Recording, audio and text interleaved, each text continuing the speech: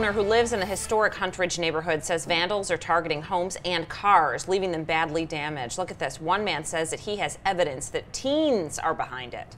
13 Action News reporter Cinthia Maldonado joins us live to show what's being used to cause all that damage. They're pretty upset, and they want those who did the rock throwing to get caught soon. Now check this surveillance video that was captured by a homeowner. It shows 3 teens picking up the rocks, and Billy Shoemaker says moments later the rocks were thrown at his home.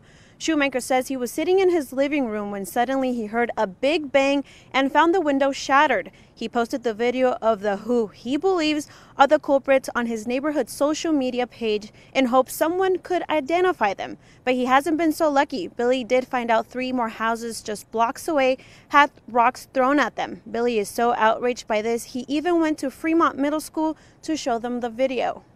It's frustrating. These gentlemen looked like they were like in their mid-teens, so I'm pretty sure they go to school around here, and I cross my fingers they go to school over there. So hopefully they can put some names with the faces. A year and a half ago, someone broke into Billy's house, and after he shared the video on social media, that criminal was caught. So he hopes this time the same thing happens. Reporting, Cinthia Maldonado, 13 Action News. Yeah, it's amazing what you can do when you put that video out there, you know? Yeah, so if you recognize anybody in that video, you're asked to call police. Well, this morning